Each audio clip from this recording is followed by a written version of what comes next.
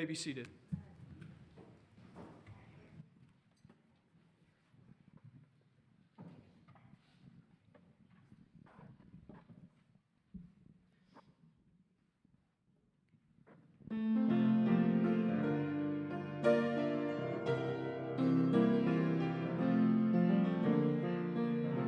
In the foothills of sorrow, looking up from the valley of fear, you can see doubt off in the distance, and you're about to lose heart right here. But don't ever give in, don't ever give up. God is with you, and you'll overcome. Mountain will tell you that you can't make it over. It will try to convince you that it's way too high. Though you feel defeated, know that God keeps His promise. So you tell the mountain just how big your God is.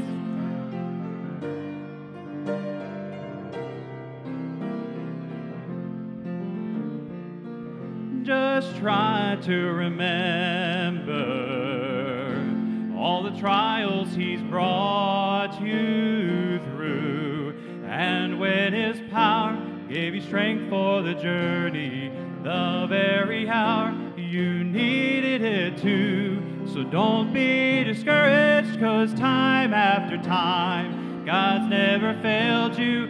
Go out and climb. The mountain will tell you that you can't make it over. It will try to convince you that it's way too high. Though you feel defeated, know that God keeps His promise. So you tell the mountain just how big your God is. Though you feel defeated, know that God keeps His promise. So you tell the mountain just how big your God is. Just how big your God is.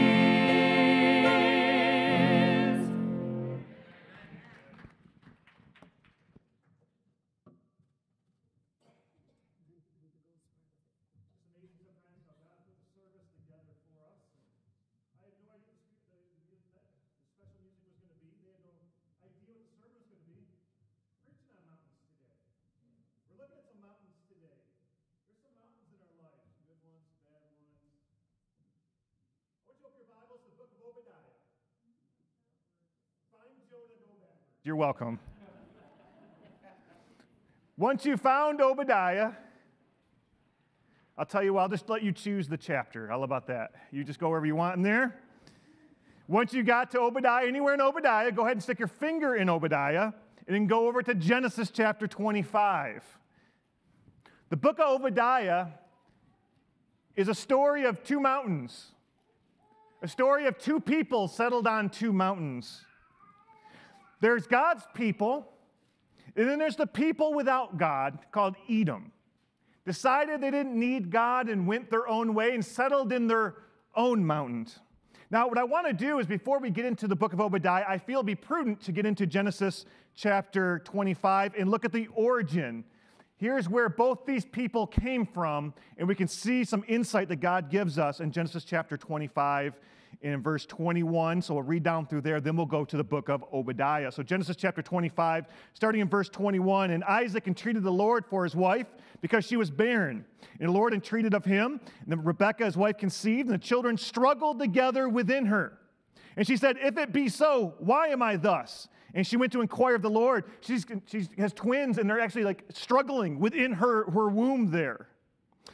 And the Lord in verse 23 said unto her, 2 nations are in thy womb, and 2 manner of people shall be separated from thy bowels, and the one people shall be stronger than the other people, and the elder shall serve the younger.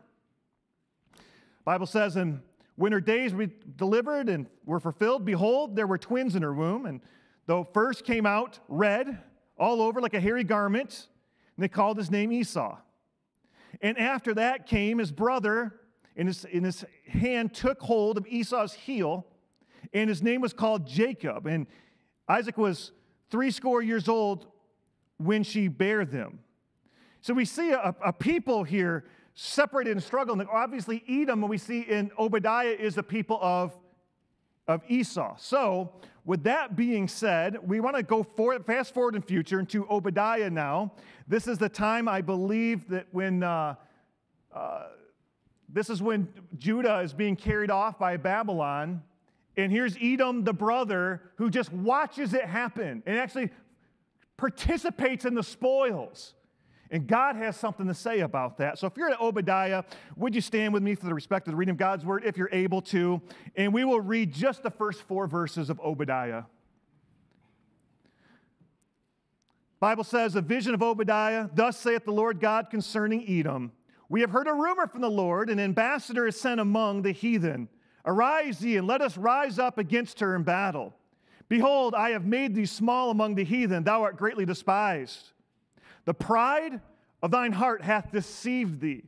Thou that dwellest in the clefts of the rock, whose habitation is high, that saith in his heart, who shall bring me down to the ground? Though thou exalt thyself as the eagle, and though thou set thy nest among the stars, thence will I bring thee down, saith the Lord. Our Father in heaven, Lord, help us to make some application of the scriptures here today. Lord, I pray that you'd eliminate distractions from this room and from our minds, that we may focus on your word. Lord, I pray today that the gospel will be going forth to each and every mind and heart, that, Lord, even today, maybe online or in-house here, that you would save a soul. Lord, I just thank you and praise you for the privilege to speak your word. Hide me behind the cross today that you may be seen, and I ask this in Jesus' name. Amen, and thank you. Would you be seated? God hates pride. I mean, really, you read the word of God, you see it. God absolutely hates pride. And pride is really the root of most of our problems, most of our sins. I mean, we have kind of the problem level of our problems, like where it's causing us issues. We have the root of that problem. And then you get down there, you find out pride, so many oftentimes, is our issue. What is pride? Pride is, if I can kind of strip it back and oversimplify it for today, pride is when we take our opinions, we take our feelings, and we elevate them above the things of God. It's understand that once we do that, we're on very slippery ground. I know the Bible says this, but I feel this. You understand? Because once we get to that place, we then eliminate the need of God, and the ultimate goal of pride is for us to believe that we can live apart from God. That's Edom. They had their mountain apart from God. Of course, God's people settled in Mount Zion. These people are Mount Edom, and we see a story of these two mountains coming together. Proverbs 16:18, you all know this one. Pride goeth before destruction, and a haughty spirit before a fall. What goes up must come down. We understand that, and we can see that through all of history, right? Satan, what was his big deal, right? I will put my throne above the stars of God. And then what happened to him and all the angels that followed him? Adam and Eve, of course, devil talking to Eve. Hey, Eve, if you disobey God, you could be as a god. Eve's like, all right, woo! Boom, right? And we know this all throughout history, right? Titanic, the ship that was unsinkable, right? Yeah, we've seen it so often. Pride is so deceptive. Pride is almost impossible for us to see in ourselves, but very easy for us to see in everybody else. Pride is a really interesting thing. Pride is kind of like, it's so dangerous because in itself, it hides itself.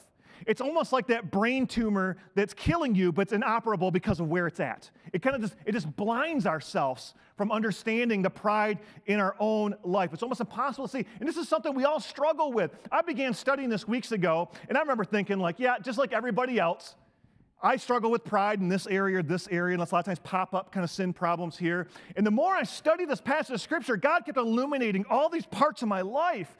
It's crazy. And we all have these different areas of pride, how we lift ourselves up. We all have these different things. And a lot of times what we do is we lift people up based on like what we're really good at, or we lift ourselves up above others based on what we're really good at. So a lot of times, let me explain this, because most of us, we kind of think we're better than most people. We kind of know we're not the best, but we know we're better than most people. They've done studies a lot. Driving, every driver, are you worse than most people, as good as most people, or are you better than most drivers? You know what we'll always put down? We're better than most drivers. That is statistically impossible. We can't be all better. But it's just our human nature. We want to be up above people. We want to be better. So what our mind does, it gives us ideas that we are good at so we can be better than other people. I make more money. Whew. What are you guys worried about? I've done this before.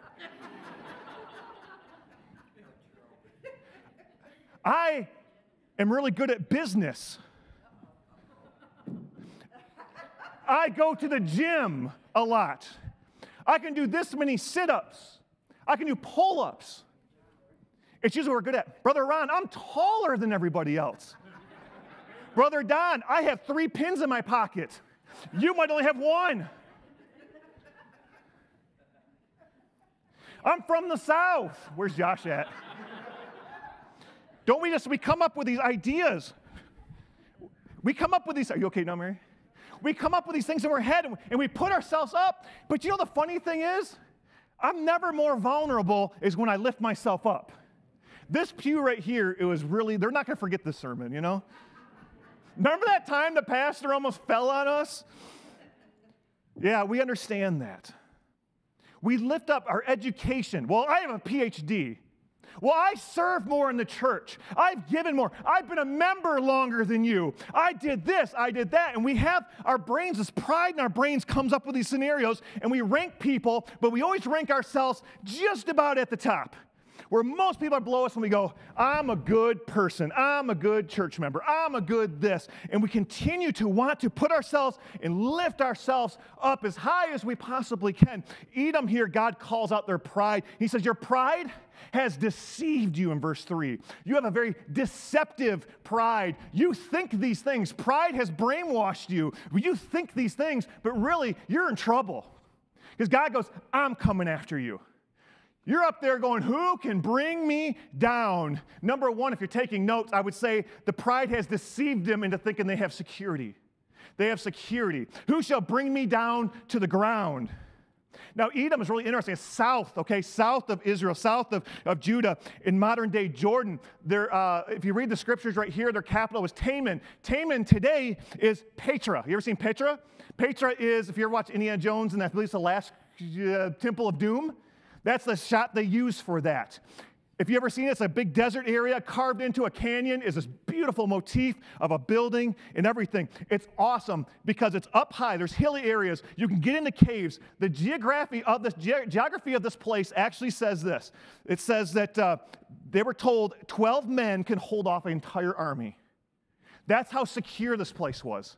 You see why they're saying, who can bring us down? If 12 men can defend against a whole army, we're safe. You say, well, okay, well, what about other stuff? Like, you can't just hold up, right? Yeah, but get this. Right past Petra right there is called the King's Highway. The King's Highway went from Egypt and went all the way up through the Middle East into Jordan, that area. It was a trade highway. It was a big deal. And guess what? Somebody goes down your little highway through your town. Guess what you get to do? Collect some money. I mean, they got to stop somewhere. They got to eat somewhere. And frankly, you can just tax them. You can just go ahead and do it. So think about this for a moment, my friends. Mount Edom right here, these people, they are so secure in their little secure spots, way up high, where they can defend it easily, and they have more money than they know what to do with. They got it. They said, who can bring us down? They're watching Israel be looted. They're watching Judah be looted. And they're like, oh man, that's really too bad for you guys. No one can touch us. And by the way, these are not bad things. But do we trust in these things? You may say, oh man, I have a very lucrative business. I have a good job. I've been able to collect or whatever it is. I'm not preaching against having things. I'm not preaching about having a nice house in a gated community. I'm just saying, do you trust in those things? Oh, I'm safe now. No one can, you know what? Recession may come, not me. I'm set. Zombie apocalypse may come, I'm set. I'm ready for everything. Nothing can get me. And it shows our pride deceiving ourselves into security. Pride deceives us into believing that we are self-sufficient and we are in control of our life. That's what pride does. Pride makes you think, I'm a self-made man. Nobody can take me down. I can do this. I've heard people say, if I lost everything today, I could do it all over again because I'm just that talented and awesome, I guess. So if anything that happens, I am in control, I am self-efficient, and what that means is, God, I don't need you anymore. Do you realize, Christians, that's the worst thing you can say is, I don't need God. To live a life separate from God and we lose our dependence on God, that is a slippery mountain. You start climbing that mountain, you're going to fall. Here's the thing. You can't be God. Control is an illusion. I'm in control of my life. There's nothing that can happen that can take me down. I have figured out I'm playing 5D chess in my life. I have everything. I have the money, the security. I have the relationships. I'm telling you what, my friends, you start getting in that area of your life, and maybe some of you have walked down that path before. I'm going to just prepare for everything. I have my doomsday bunker. I have this. I have that. And you realize you're trying to control what you're trying to do is control. And control is nothing but illusion. You think you're in control until God says, yeah, watch this. You're not in control anymore. All of a sudden, life spins out of control, and you go, I planned for 10 different scenarios of life, and that was the 11th, right? The thing is, you're not God. But this is what happens, though. You get very anxious about the future because you're in control. Your longevity, your life, your prosperity, everything is based on you. So now what you're going to do is you're going to worry about it nonstop. What if there's an 11th scenario I haven't thought of? I've saved up this much for retirement. What if I live to 120? What a terrible thing to outlive your retirement, and worry about it. No sleep. Lay in bed at night. Think about all your thoughts and burdens keeping you up because you're trying to be God. You're trying to take control. You're trying to say, yeah, I have my high place. Yeah, nobody can bring me down. I have the respect of men. I have the bank account. I have the gated. I have everything. I have everything. I have everything. It's funny because in Luke 12, Jesus tells us a story about a really rich man, right? Apparently he planted some fields in some very rich land. God blessed it, really grew up really good. And this guy says this. He says, I'm going to tear down my barns, and I'm going to build bigger ones, and I'm going to fill them with all the stuff I'll ever need for the rest of my life. And when I've done that, he says, I'm going to take ease and relax. And you know the funny thing about that is I've never heard that preached in a positive way. And yet, that's the American dream, isn't it? Listen, make enough money so you don't have to work. That's it, right? Just go ahead and, become a TikTok millionaire, Instagram person or whatever. I'm old, I'm sorry. Just find a way to get a lot and just take ease. And again, you have a lot. Praise God for you. I'm so glad you're here at Oxbow Lake Baptist Church. We'll take up offering in a little bit. Nothing wrong. God blesses people. Certain people he can trust, or they can be a blessing to other people. But when you set your security into those things, then you're on slippery, slippery ground. Because he says, I'm going to take my ease and relax. And what does God say? He says, thou fool. He says, today, tonight, your soul's going to be required of thee. We don't know the future. So we try to prepare for everything we possibly can. And Obadiah answers this. Who can bring us down? We are so safe. We are so secure. And they're deceived. And God says the scariest thing. He says, in the end of verse 4, I'll bring you down. I was thinking this morning, I wrote down 1 Timothy 6, chapter 6, verse 17. The Bible says, charge them that are rich in this world that they be not high-minded. So if you're doing well financially, you don't get to look down at your nose at anybody who's fallen on hard times, right? You don't get to do that. Oh, well, I guess you didn't make good. You didn't invest in Google back in the 90s or whatever. Man, that would have been a good investment, wouldn't it? If they were allowed in 90s. Microsoft, I don't know.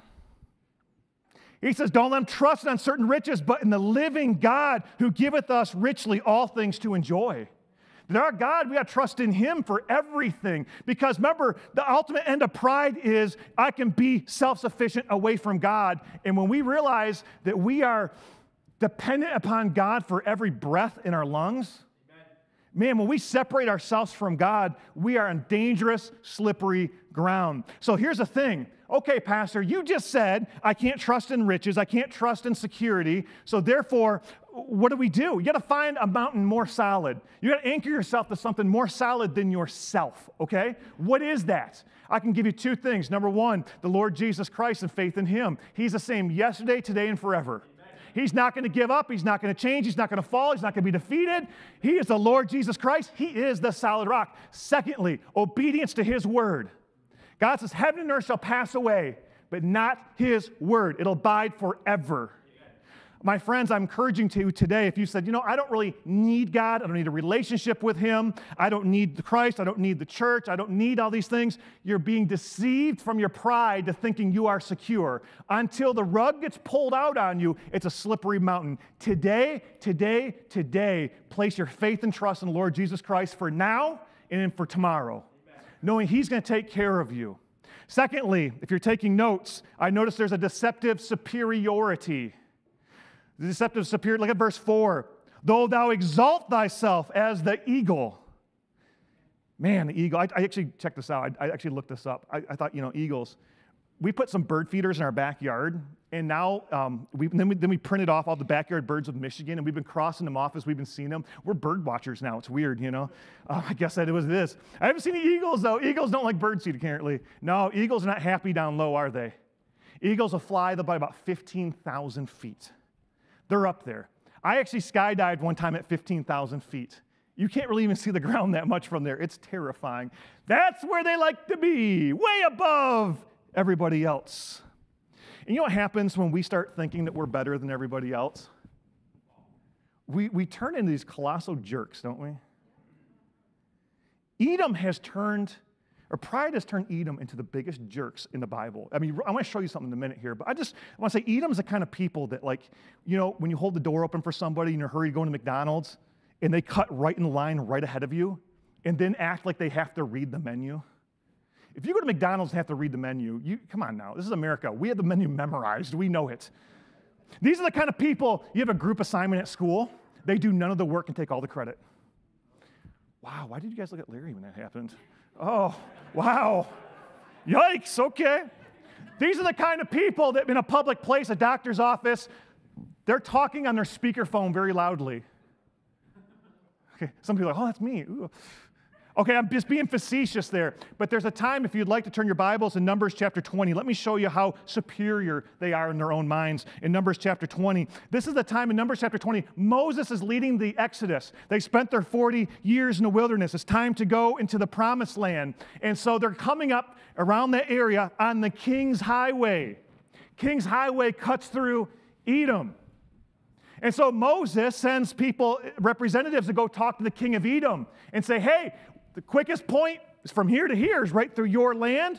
We're going to come through. Is that okay? We're not going to bother nothing. We're not going to touch anything. We just want passage. Your brother wants safe passage after being slaves for Egypt for 400 years. Seems like it'd be a no-brainer, right? Numbers chapter 20, look at verse 14. And Moses sent messengers from Kadesh unto the king of Edom. Thus saith the brother Israel, thou knowest all the travail that hath befallen us. How our fathers went down to Egypt, and we have dwelt in Egypt a long time, and the Egyptians vexed us and our fathers. And when we cried unto the Lord, he heard our voice and sent an angel, and hath brought us forth out of Egypt. And behold, we are in Kadesh, a city in the uttermost of thy border. Let us pass, I pray thee, through the country. We will not pass through the fields or through the vineyards, neither will we drink of the water of the wells. We will go by the king's highway. We will not turn to the right hand nor the left until we have passed thy borders. And Edom said unto him, thou shalt not pass by me, lest I come out against thee with the sword. Stop right there for a moment. Think about this. Did they not hear what happened to Egypt when they wouldn't let them go? These people have no fear of God in their thoughts. Verse 19, and children of Israel said unto him, we will go by the highway, and if I and my cattle drink the water, and I will pay for it, I will only, without doing anything else, go through on my feet. He says, okay, if accidentally one of my cattle drinks something, I'll pay for the water, I'll take care of it. And he said, thou shalt not go through. And Edom came out against him with much people and with a strong hand. Thus Edom refused to give Israel passage through the border, wherefore Israel turned away from him. Wow. Can you imagine that? The superiority that they think they have now over Israel. Man, we have the right to let you through, but we're not going to. Why? Because we're jerks, that's why. See, pride lets us think we're superior to others. And when we believe we're superior to others, we are led to treat them badly. The people we think we're better than, we tend to treat them badly. And you know what? We read the Word of God. God does not allow us to look down on people. We've talked about this before, and frankly, we had a really great message. I don't remember if it was Tuesday night, I think, preached during our revival that was talking about the same thing. You know what we need at Oxbow Lake Baptist Church? You know what White Lake needs? We need to go through and take the least of the least of the least of people, bring them in our doors and love them and show them Christ. We need the smelly drunks. We need the ones that are addicted to drugs and have no idea what they're going to do. The ones that don't have a penny to their name. The ones that have a long rap sheet. The ones that are just down on life. We need to bring them here. But I'm telling you what, my friends, they get here, you better not look down on them. You better start serving them. That's what the Bible says. And I tell you this, you don't have to turn here, but if you don't believe me, it is in the Word of God. It's in Deuteronomy chapter 23 and verse 7. We're in Deuteronomy 23 and verse 7. God says, thou shalt not abhor the Edomite. He says, don't regard with disgust or hatred the Edomite. God, do you mean those same jerks that wouldn't even let us walk through the land? So we had to walk way around? Yeah, those guys. I can't be mean to them. I can't even hate them. No. He says, for he is thy brother. Yikes. You know, the verse doesn't even end right there. The verse continues on. It says, thou shalt not abhor an Egyptian. Oh, you mean the people that made us slaves for 400 years? Yeah, those people. He says, because thou wert a stranger in their land. God does not allow us to look down and hate on our enemies. We don't get to look down our noses at anybody. We don't get to. He doesn't give us that because if we start doing that, okay, well, we have the knowledge of the Word of God. You know, we were talking in the car on the way here today. Maybe my boys were talking. I can't remember what it was. And they're kind of asking why things are the way they are. And I'm like, well, it's because our nation votes for idiots and puts them in office, you know. And the Lord goes, you know, you're going to preach against that today. I said, oh, yeah, you're right. But sometimes you just want to, I know more than you. I have the Lord Jesus Christ in my corner, and you obviously are a lost person, and I am so much better than you. You know what the Bible says? It says to love our enemies. You know what love is? I can't look at my enemy and go, that's what the world thinks love is. Love is a purposeful commitment to serve. I got to serve my enemies. That's what the Bible says. I cannot look down on my enemy while I'm serving them. Bible says in church, if any of you is great, who is the greatest among you, let him be the servant of all. That's what the Bible says. Boy, when we start thinking we are better than other people because, well, I can do more pull-ups than Brother Josh. Josh, I went to 4 years of seminary, you know. I'm like, oh, man, he did. Well, I got a better car than you. I have more experience than you. I had a better business than you. I have more. Boy, so we just start looking down at other people based on some weird ranking that we just put in our own heads. I'm prettier than you. I've never said that, but maybe you have. I don't know why the Lord put that in my mind. Pride deceives us into thinking that our feelings and emotions are above God's authority. You hear that? When we're superior, our feelings and emotions. Turn to Romans chapter 1 with me. I know I got a lot of scripture today. But this is an introductory message into the deceptiveness of pride through Obadiah here. But in Romans chapter 1, how do we get here? Where are we at? Well, here's the thing. It shows us right here in Scripture that when we start to believe that we are above God, what happens? when we believe that we are not just above people, but our feelings, our emotions are above God's authority. Romans chapter 1 tells us this. Romans chapter 1 is scary. Scary in a couple ways. Number one, it really describes our culture today really well. And what's talking about is a people who refuse to acknowledge the authority of God. What happens when we see that there has to be a creator to creation? There has to be. Our hearts reach out. There has to be a God. There has to be something better, bigger than us. There has to be. But then we just say, you know what? No. I'm the top of the food chain. I'm the greatest. The end of life is me.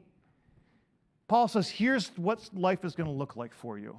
This is really what it's going to be like. And so I want to pick up, it's a long passage of scripture, but just in verse 21, he says, because that when they knew God, they glorified him not as God, neither were thankful, but became vain in their imaginations. Their foolish heart was darkened. Professing themselves to be wise, they became fools. This is pride. And changed the glory of the uncorruptible God into an image made of corruptible man, to birds and four-footed beasts and creeping things. Can you imagine? God is here. Creation is here. And they said, no, we're here and we're making God here. This is what happens.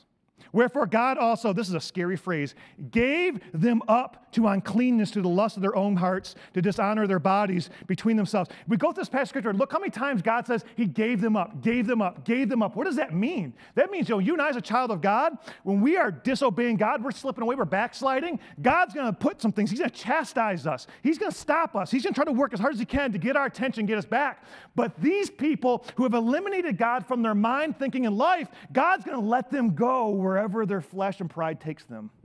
Whoa. That is terrifying. What verse are we at?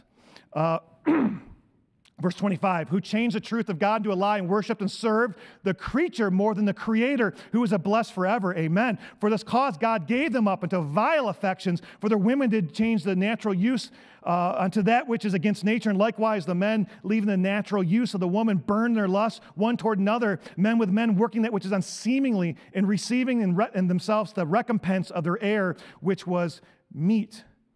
And even as they did not like to retain God in their knowledge, God gave them over to a reprobate, an unapproved, a rejected mind, to those whose things are not convenient, being filled with all unrighteousness, fornication, wickedness, covetousness, maliciousness, full of envy, murder, debate, deceit, malignity, whispers, backbiters, haters of God, despiteful, proud, boasters, inventors of evil things, disobedient to parents, without understanding, covenant breakers, without natural affection, implacable, unmerciful, who knowing the judgment of God, that they which commit such things are worthy of death. Not only do they do the same, but have pleasure in them that do the same. I know there's a lot in that passage of Scripture. I'll make a couple comments before we move on. But we look at a lot of what happens when we say, I'm above God. What happens when a nation, a people, a person said, God is here, I'm here, I'm above God. It says, God's going to let you go. He's going to let you go down that slide and see how far your sin, depravity is going to take you down. And he says, it's pretty bad right here. And we're seeing this in our culture today. He calls out sexual immorality. Can I just say this? I'll just say this really quickly. It'll be a good blanket statement over a lot of things, okay? I got teenagers in here. Teenagers are my youngest ones in here, right? Okay? Teenagers, okay? You guys know sex is a real thing, right? You guys heard about that yet? Okay, plug your ears if you haven't heard that yet, okay?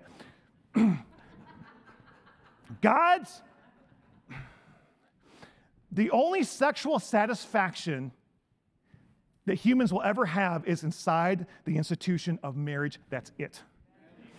I know there's immorality going everywhere. There's fornication, pornography, people have figured out all these things. But you know what they do? They do it over and over and over. It's like they can't stop. Every night, a new thing. They get deeper and deeper. They dive deeper and deeper into these, they call them, whatever they call them, okay? They just go deeper into these wicked, twisted things because they can't. It's like a druggie trying to get their hit.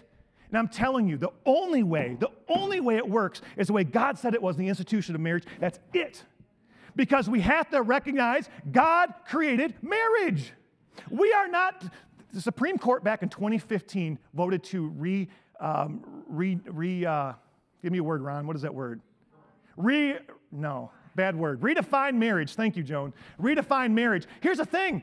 They don't have the authority to redefine marriage. It's God. He made marriage. Who do they think they are redefining God's institution? And it's a mess now. I'm talking every aspect of it. It's crazy. People are like, listen, preacher, be quiet. It doesn't affect you. The height of pride for me not to care about something because it doesn't affect me? Hey, Calvin, your son's playing out in the middle of the road right now. I don't care because it doesn't affect me. When did we stop caring for other people?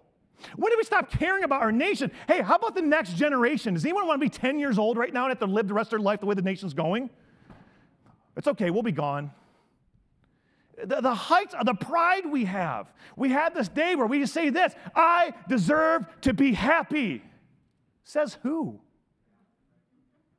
The heights of pride, I deserve to be. Sometimes what makes you happy is pretty bad and hurts other people. Now, we spent Sunday nights a while back looking at happiness. God is a good father. He wants you to be happy, but happiness comes from serving, obedience, and holiness. My friends, you are not here to have a good time. You're here to leave a good legacy. I do not want my children happy if they have disobeyed and gone against God. If my children say, hogwash, I'm going to live a wicked life out there just like the prodigal son, I want them miserable. I don't want a second of relief in their life until they get back to God. I want holy children, and then I want happy children in that order. We value being the individual more than who we are in Christ. We live in this, look at me. I mean, we do the weirdest thing to our looks, our way we dress. We do these weird modifications because we want everybody to look at me. We are the time of me and social media, me. We're self-serving. What do I get out of this? That's our question before we do anything. We're frustrated with people. Why do we get frustrated with people? That happens to me. I'll tell you what, my pet peeve right now, driving down the road and a slow person in the car in front of me. Go! You know, I'm coaching them through the windshield. Hit the big skinny pedal. Move. Because, listen, if I strip that back, here's the thing. Because I am more important than you, and what I'm doing is more important than what you're doing. Get out of my way. And he gets to go, God, please humble me. I don't put a Christian bumper sticker in the back of my car. I do not want to be a bad testimony. Those of you that do it, God bless you, drive good. Don't get pulled over. We're frustrated. We complain. We're complainers because things should be for me. We have these eagles that fly at 15,000. We have eagles in church too. You know that, right? That's our problems.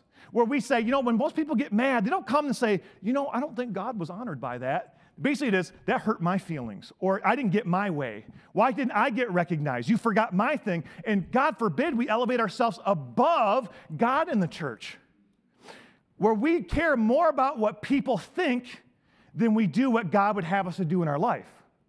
When God's speaking to our hearts and God says, you know, it would be a blessing if you stepped out. Maybe a blessing if you prayed at the altar. Maybe a blessing to somebody else, and you say, no, I'd rather not. I don't want people to think I'm dealing with something. Well, I don't want to encourage the pastor. Don't want to do that. I don't want to, you know, people might think I'm struggling with something. People might think listen, we all know we're all dealing with pride. If any of you aren't, let me sit down and you can preach this message. I thought I was pretty humble and proud of it until I started studying this as a joke. Pride stops growth. And so Obadiah answers this deception with truth. We go back to our text and we look at verse 2. He says, behold, I have made thee small among the heathen. Thou art greatly despised. Hold on, wait a second here. We're eagles soaring at 15,000 feet. We are so much better than everybody else. And God says, you morons, you're so little. You're so weak. You're so despised. Boy, we get a good view at ourselves from God's level, don't we? He says basically you're weak and everybody hates you. And by the way, it was really interesting too because they're cheering on Babylon, right? Yeah, get them. Woohoo. Yeah. Oh, any spoils left for us? Yeah, we'll take them. Yeah, awesome. We don't like Israel. Take them down. Boom. You know what happens not so many years later? Verse 7. Verse 7 of Obadiah, I know we didn't read this, but it says, all the men of the confederacy have brought thee even to the border. The men that were at peace with thee have deceived thee. Pride deceives, and prevailed against thee, that they may eat the bread. Thy bread hath laid a wound under. There is none understanding him. The same people they partnered with came back and took them out in the 5th century BC. That's exactly what happened. This is what pride does. Pride puts us up. I'm so much higher. I'm so much better. And I'm going to tell you what, it's a slippery place to be. Which mountain are you on today? I got to hurry up and quit. Man, we have ran out of time. Last one's deceptive serenity. Deceptive serenity. Pride lets us think that we are immune to consequences. Pride makes us think that we lead down a path to destruction and separation from God. That's the biggest lie we can have, is I can live apart from God. I can live my life peacefully apart from God. It doesn't work that way. Name one institution that's better off without God in our day. Let's talk about the schools. How are the schools doing? We used to have, the Bibles used to be a textbook in the schools. You know that? They used to be. We used to not have Satan clubs. We used to not teach our kids sinful perversions of God's gift of sex. We used to not do those things. Now we teach them that they're monkeys and their tails fell off and all these things. Hey, how's that working out for us? How about the government? How's the government doing without God?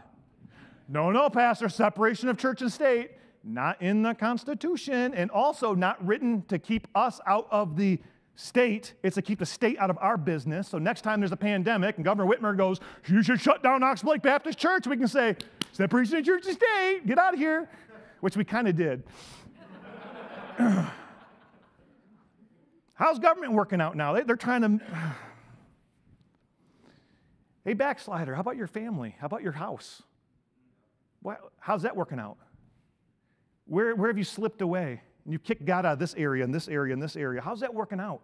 When you kick God out of your marriage, how's that working out for you? Your own life. Maybe you stopped doing your devotions. Maybe you stopped doing some things in your backslide. How's that working out? Is it great? Is it wonderful? How's the mountain working out for you? You see, on the top of the list of things God hates is pride. These 6 things doth the Lord hate, yea, 7 are abomination. Number 1, a proud look. Proverbs 16:5, every one that is proud in heart is an abomination to God. Though hand join in hand, he shall not be unpunished. You know what the thing is this? You are not okay with God with pride in your heart. You are not okay with God. Don't go living through life like, everything's great and everything's wonderful because I'm just good with God and all those things. Do you want to have God against you in life as your opponent? Do you want God to be continually against you? Some people feel that way sometimes, and maybe it is true because maybe they got to deal with that pride of saying, I don't need you anymore, Lord. I know better than your word, God. See, pride will make you think it's all good. They're up there. Oh, Edom's like, hey, man, look at this. We have all the money we want. We're better than everybody else. Look at Israel getting judged. We're good. We're up in our mountains. 12 guys defend the whole army. Nothing can happen to us. Everything's good. That's what pride will do. It'll make you think, you know what? I got this all figured out. And sometimes I believe, and maybe this is not in the Bible, or maybe you can find it somewhere for me here, but I believe sometimes the world, the flesh, and the devil will lull you into hell. All of a sudden, everything lines up, and you're like, no, my life is good. My neighbors are Christians. They're always dealing with problems. Me? No, I've never been to church in my life. I don't have a problem. I think sometimes the whole thing kind of lull you to sleep a little bit, away from spiritual things. I've witnessed to people so many times, and they'll say, I've never accepted Christ as my Savior, but I'm on good terms with God. God's been with me my whole life. God's always been with me. I don't know who's been with you, but I don't think it's God because the only way the Father is through the Son, the Lord Jesus Christ. The world, the flesh, and the devil lull us. The Babylonians went right into Petra. They went right into Taman. They went right in there. You see, when I have serenity in my life, and can I just be transparent with you for a little bit? Sometimes I'm not a great Christian because when my life is going really well, I don't really feel the need to read my Bible as much. When I read my Bible the most is when I'm desperate and scared and hurting. I'm the pastor. I kind of have to be in church a lot, okay? So I don't know what my attendance would be like if I wasn't the pastor. I'm pretty sure I'd still be in church as much as I can. But when things are going well in life, hey, it's Sunday. Sunday is your day. Oh, the pride of taking the day away from the Lord. How about prayer? When things are going well, what's the need? Why pray? What's the point? There's a lot of people are going to be devastated when they stand before God someday because they've just kind of put themselves on Mount Edom. They've been safe. They've been okay. Things have gone well in their life, and they just cannot believe that all of a sudden they've missed out on the greatest blessing. It was actually to live dependent upon the Lord Jesus Christ. I know a lot of people today say, oh, you Christians, Jesus is just your crutch. God is just your crutch. And I say, you are absolutely 100% completely wrong. He's more than my crutch. He piggyback rides me through life. I ride him, okay? He carries me through life, what I'm trying to say. But I'll tell you what's better than the crutches of this world? Drugs, alcohol, pornography, adultery, All those things. Those are the crutches the world's using. What about us? I'm glad the Lord Jesus Christ carries me. What do we do with this? I'm at the end now. What do we do? We got two mountains. There's one that's an awareness of the reality of God and submission to Him, understanding that we need Him for all things. And then there's the mountain of self that goes, I can do a better job myself. But here's a problem. Here's where it starts. Follow me, guys. This is what happens.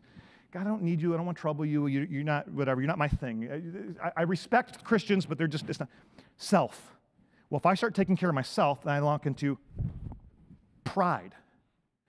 Now I'm walking in pride, and the Bible says pride leads to deception. And once I am now living my life deceived of the reality, my next step is destruction. That's the path that goes down. Now, here's what I'm going to ask you to do. Do not ask God to humble you. Don't ask God to humble you. Because if I go through the scriptures I see here, I don't see that asked in Scripture at all. Dean, do you have 1 Peter 5:6?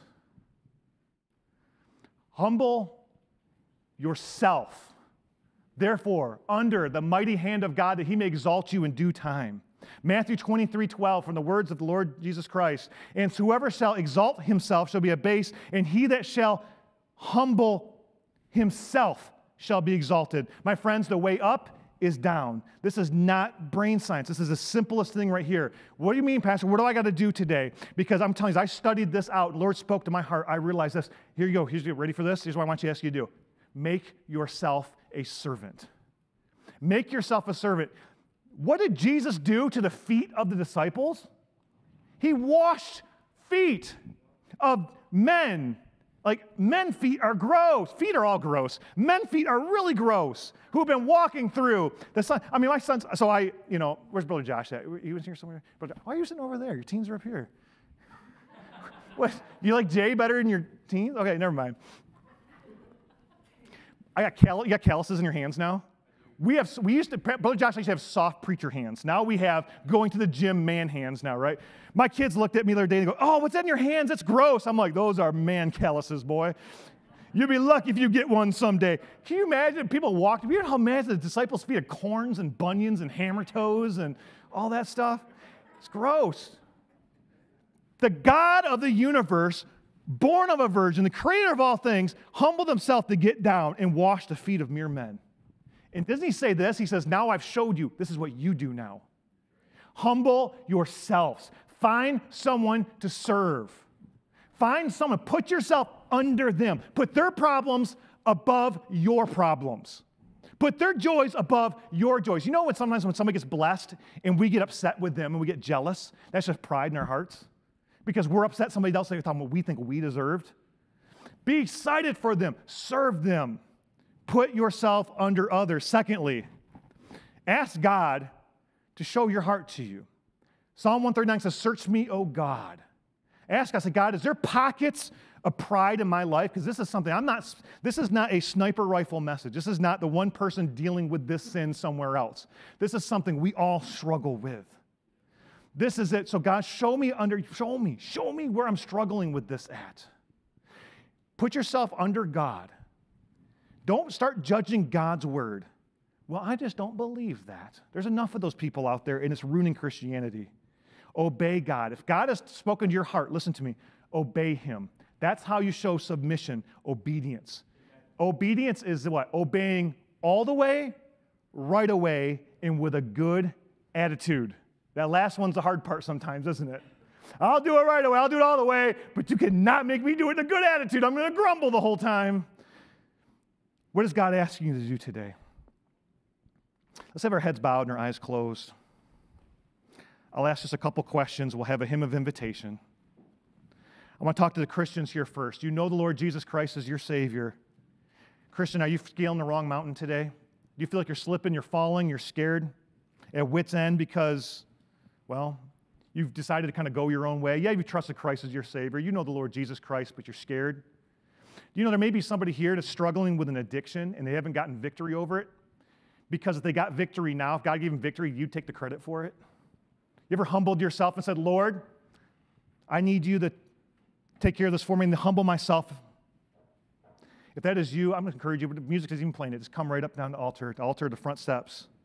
I wonder if there's anyone here that is 1 year has never left Mount Edom. Maybe they've lived for their life, their whole self, two self, four self, and the Holy Spirit told you today, if you died today without God, you spend eternity separated.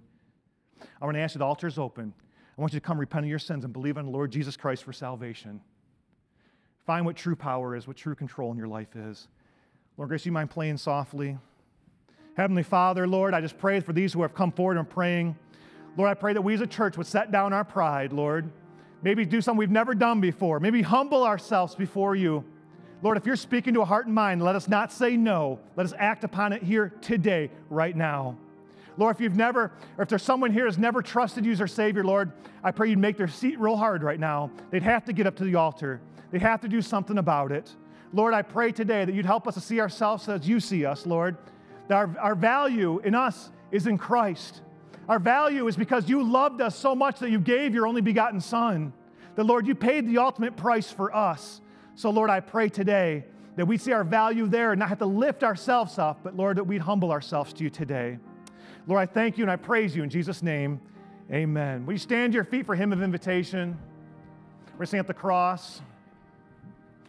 Alas.